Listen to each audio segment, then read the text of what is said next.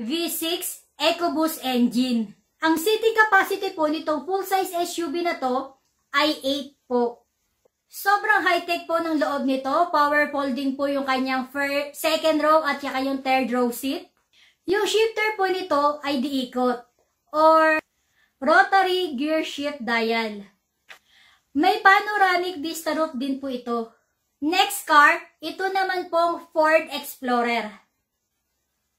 Meron po itong dalawang variants and is available in either 3.5 liter or 2.3 liter EcoBoost engine. So, yung mga price po nito ay 3.5 liter 4x4 sports automatic transmission na ang price po ay 3,178,000.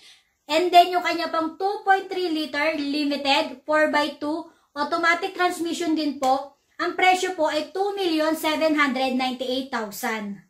May walk-around review din po ako nitong. Kung hindi nyo pa po napapanood, punta lang po kayo sa description box at i-click nyo po yung link doon para po mapanood ninyo. So, next car na po tayo.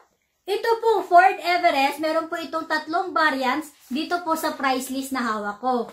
So, yung mga variants po nito, 2.2 liter trend, 4x2 automatic transmission na ang price po ay 1,738,000. At yung kanyang 2 liter titanium premium 4x2 automatic transmission na ang price naman po ay 1,995,000. And then yung kanya pong 2 liter titanium premium 4x4 na ang price naman po ay 2,299,000. Next car po, ito pong EcoSports. Meron po itong 5 variants dito sa price list na hawak ko.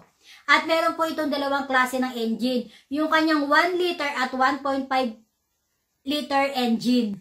So, yung mga variants naman po nito ay 1.0 liter titanium EcoSports na ang price po ay 1,190,000.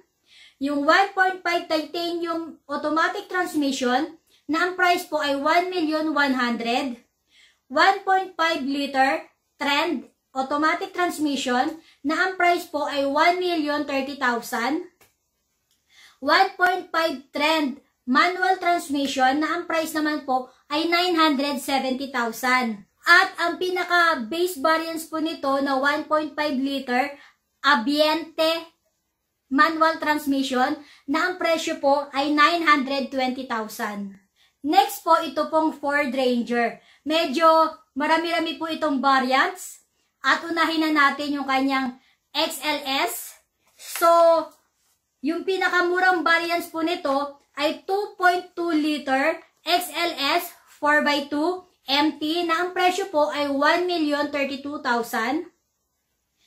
2.2 liter XLS 4x2 80, ang price naman po ay 1,092,000. 2.2 liter XLS 4x4 manual transmission 1,181,000. 2.2 XLS Sports 4x2 manual transmission na ang price naman po ay 1,062,000. 2.2 XLS Sports 4x4 empty 1,211,000. 2.2 liter XLS Sports 80 4x2 na ang price naman po ay 1,122,000. At ang XLT naman po ay merong pong manual transmission at automatic transmission. Ang price po ng manual transmission nito ay 1,176,000 at yung kanya naman pong automatic transmission ay 1,236,000. Ganon din po itong FX4. O nga pala guys, meron din po akong walk around video netong FX4. Kung gusto nyo po mapanood, punta lang kayo sa description box at i-click yung link doon. So, ayan, meron din po itong manual transmission at automatic transmission. Yung price po ng kanyang manual transmission ay 1,256,000 at yung kanya naman pong automatic transmission ay 1,316,000. I-next naman po natin itong 2.0 liter turbo wild track 4x2 manual transmission na ang price po ay 1,390,000. 2.0 liter turbo wild track 4x2 automatic transmission 1,455,000. 2.0 liter bi-turbo wild track, 4x4 automatic transmission na ang price naman po ay 1,695,000. At ang 2-liter bi-turbo Raptor na ang price naman po ay 1,998,000.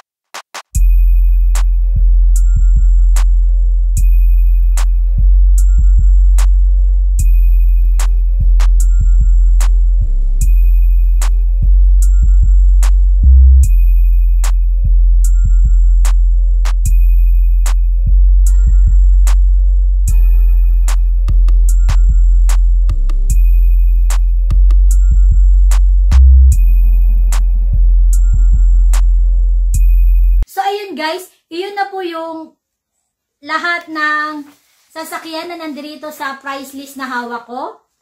So, ayan po. Maraming salamat po sa aking mga commenters or dun sa mga nagko-comment sa aking mga video. Sobrang na-appreciate ko po kayo.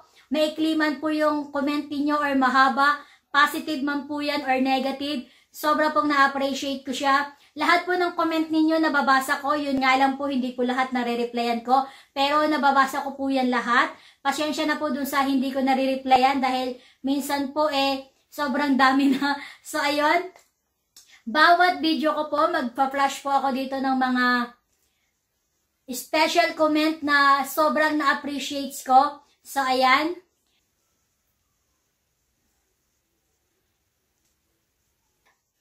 So, ayun guys, bago ko po tapusin itong ating video for today, huwag mo pong kalimutan mag-subscribe. At sa tabi po ng subscribe button, meron po diyang bell icon, pakiclick mo na rin para every time na mag-upload ako, manon-notify ka. Maraming salamat po sa panonood. Kita-kita po tayo ulit sa aking next vlog. Ciao!